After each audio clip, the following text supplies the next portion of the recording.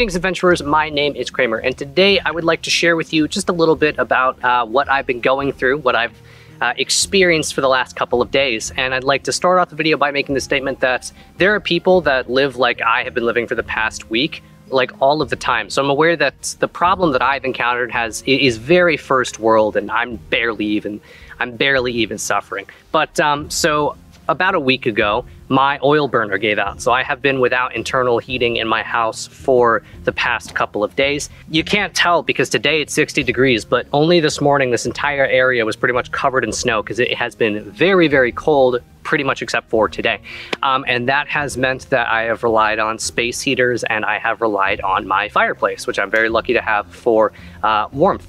And it's given me kind of a silver lining happy excuse to wear my very warm Bergsteiner clothing, and also to sort of live like a little bit like they would have in the Dark Ages, right? Like I still have electricity, I still have hot running water, so I'm not like full Dark Ages, but going without heat has provided some interesting opportunities for me to prove to myself that the adventuring lifestyle has actually given me some skills that I need in order to provide for myself here in the real world. So I'm gonna go ahead and grab a hand truck and I'm gonna go chop some wood.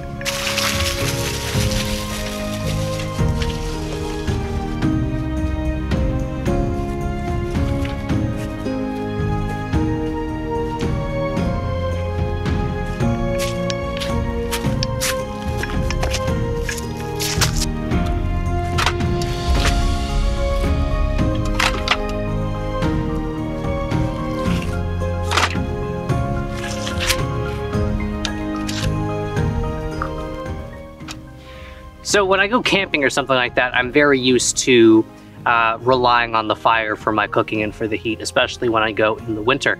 But there's always that sort of very safe idea that when you are home, that is the place where nothing's really gonna get to you, or if you're in your tavern or whatever. But this slight hardship of not having any heat in my house for the past couple of days has really provided a little bit of perspective, and then taking that and just sort of running with it. And I'm wearing all of my medieval clothes, I'm wearing my medieval boots. They're completely soaked through at this point because they need to be re-waterproofed. But it really getting into that mindset of like, this is what has to happen. There's not a way around it. You can't complain to anyone. You can't go to anyone. And so it's kind of nice in some way to be forced into a position where I have to kind of, put up or shut up. It's a bit harder to pull. I mean, it's not super heavy, but without the traction on my shoes, that's a little bit harder. In addition to being just a sort of way to prove to myself that I'm actually learning something and not just playing pretend, this is actually a situation where there are people depending on me in order to provide the heating source here. And it's a psychological thing, I don't know, where it's just different than you're choosing to be out camping, where like, this is it, this is your house, nothing's supposed to happen to that. I'm gonna go ahead and split these logs because they're gonna burn better, I think. Otherwise they're too dense and the bark burns and the inside just turns to charcoal really quickly. And this is a lesson from the medieval period in, if you're not prepared for stuff to go wrong, if you're not prepared for the thing that you know is going to happen, which is winter, if you're not adequately equipped to deal with that, you're just done. So lesson learned for that, of not having pre-cut, pre-seasoned wood for the winter, because I was just banking on modern appliances providing for me. In the back of my head, I'm always like, oh, well, those aren't always going to be there.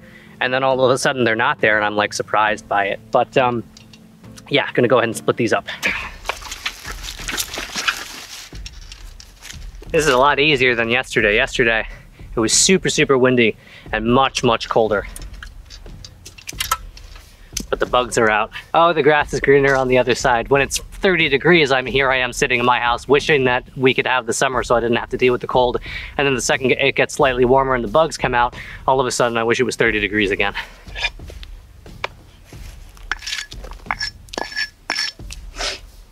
This is not the right type of axe for this, but I'm working with what I got. I'm getting to use my own kit, for real.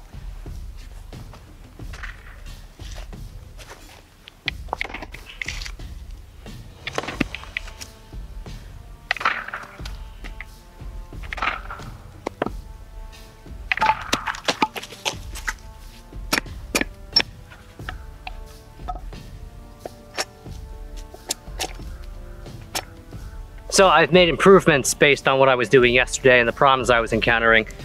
Really big blister on my hands, so now I've got my glove, which I made. Very happy to have that. And I'm using these very thin gambeson sleeves to keep my actual clothing clean, because it's far easier to clean the sleeves than it is to clean the clothing. The reason I'm occasionally bringing the axe forward and hitting it on the side of the stump here is because this doesn't have a wedge in it, because it's a tomahawk. So occasionally the head is starting to rattle loose a little bit. I think it's because of the season. Not as bad as my other one was, which I talked about in a previous video, but this one has that sort of similar issue, which I think is to be expected. But it's amazing how quickly you just adapt and move on and come up with new systems to just make a very simple task which could easily be very annoying, enjoyable, and go by much quicker. And so this very much highlights how important community is when we're talking about any sort of survival situation. I'm trying not to be, oh, I'm suffering, you know, about it. But like this axe, I don't have the skills to fix this axe if it gets a huge chip right in the blade. And when I'm done chopping all the wood, I don't want to have to go back inside and cook for myself. I'm already going to be hungry by the time I go in. If my clothing gets damaged, that's going to need to be repaired. Someone has to do that, whether it's me or someone else. So you really need all of these people with hyper specialized skills coming together, and that's exactly what a town is. And I may be stating exactly the obvious. I'm just amusing to myself as I chop wood, which is fun.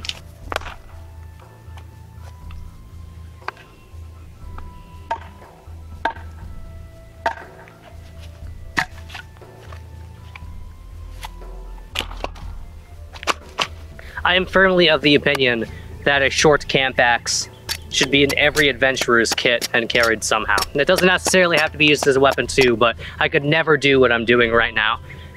Really actually processing this firewood, not just like cutting them into logs. I couldn't do this with a sax knife or something like that. You really need an axe. I'm sure most people already know that.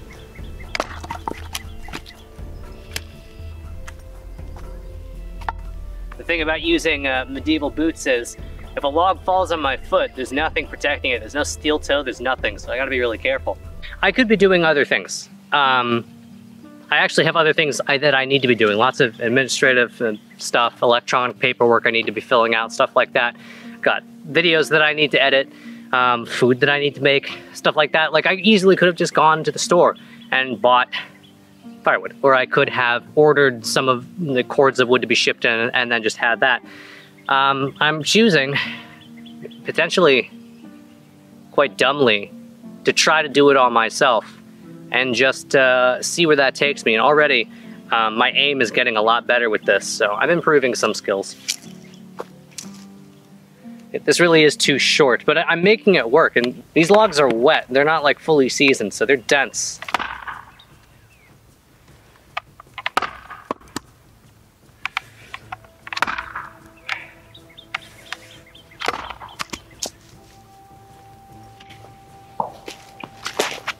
So something that I have been trying to do is extrapolate my experience here into what it must be like to live actually in the medieval period, because they relied on fires for their heating too. In sort of peasantry style homes, they would have had maybe a hearth, something like that, and every other room would have been cold. Heat rises, so they had low ceilings. We have standard height ceilings, so it's very difficult to heat a room.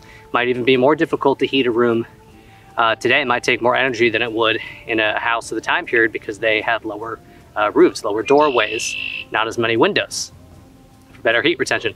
But what I found is if I treated my two space heaters as if they were fireplaces inside rooms, you want to stay as close to them as possible, which really limits what it is that you're able to do. Like, even if you have a lot of space, say your work desk, your computer, something like that is very far away from the space heater. I don't want to sit at the work desk. I want to be near the space heater. So that has led to me trying to find new tasks and new projects to do that allow me to stay close to the heat source. Cooking is always very warm, so cooking anachronism has been still a lot of fun. But so when I'm inside, it's really a lot of sitting around in my cloaks and my blankets. Repairs would be a good thing to do. Playing some sort of board game. I play a lot of chess. That's a good thing to do. Or if you know how, reading and writing. And aside from that, it's either move in order to stay warm. I work out in order to stay warm now. Even though it doesn't matter how late it is at night. I'm cold, I'm gonna go work out because it'll bring my body temperature up a little bit. And then you go to bed early because the bed is warm. Yeah, really what it is a way of me rationalizing my own situation and making it seem cooler to myself, as if I'm connecting somehow with the past, when there are people that do this all the time. But life should be an adventure, I think. And because this is novel for me, right? Like I'm very lucky to live in a house that I generally don't have to worry about stuff like this. But because this is a new experience, I'm trying to make the most of it and learn what I can from it and appreciate what people still go through and what people have gone through in the past. Getting enough logs to feed the fireplace for just a full day. I mean, like, I was seriously unprepared for this. That's my fault. But getting enough logs to actually feed the fire to a meaningful degree, because it needs to heat up an entire space. I don't want to just have to sit near the fire. I want the house to be warm.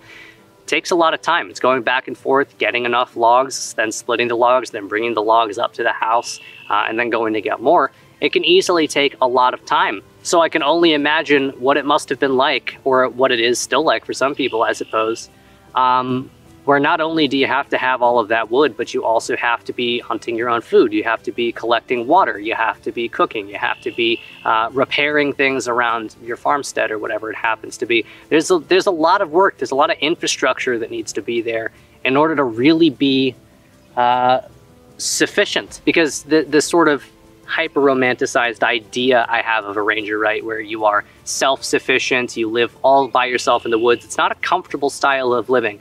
You don't always need to be comfortable. I'm learning what I can from being uncomfortable at the moment. I'm arduously putting myself into less comfort just so that I can learn.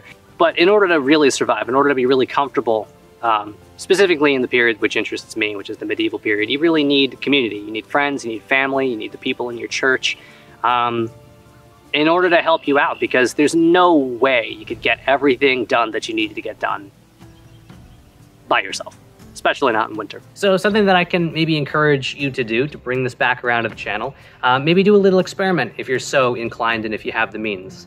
Might save you a little bit on bills, actually, is if you just pick something that you take for granted in your day-to-day life and see if you can do without it for a week. It can be an appliance, it can be a service, and there's always the safety net of being able to go back should you need to, which is what's nice about living in the modern day, is that we have that sort of safety net to experiment in. But it might be a good opportunity to see what gaps there are maybe in your skill set that you would like to practice or fill in, and it might give a greater insight and appreciation for the time period, the fantasy genre, the medieval time period that we like to study. Every opportunity is a learning opportunity. Every opportunity is an adventuring opportunity. So that's going to do it for today's video. A little slower, a little more philosophical maybe, but I will see you next week. And in the meantime, I would like to wish you good luck on your adventures. Now I gotta get back to work.